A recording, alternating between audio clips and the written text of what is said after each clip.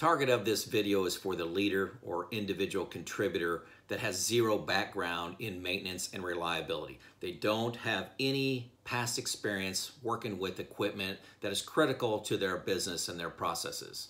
My challenge to you is to listen to the very end. Your challenge for me is to get this done in 2 minutes. This is Joe Kuhn of Lean-Driven Reliability, bridging the gap between best practices that you know you should be doing and the reality that you live in your plant every day. Let's consider your personal car, folks.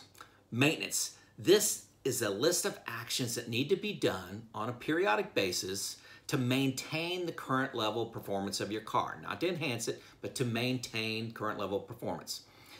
Your car starts on demand. It accelerates, it stops. The taillights work, the headlights work.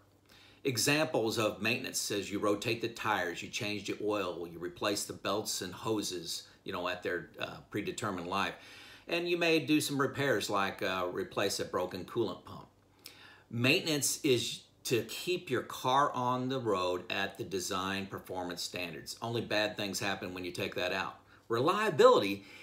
This is your list of things to improve your car's performance. Reduce waste, like to keep you out of accidents, to reduce the number of parts that you use, reduce the labor and time in the shop, basically. Examples: you move from synthetic oil or from traditional oil to synthetic. You can change your oil every 3,000 miles, move it to 10,000 miles.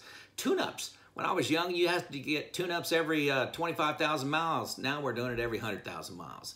Technology, coolant sensors, temperature, O2 sensors that measure the combustion in your exhaust, that measures the efficiency of your engine.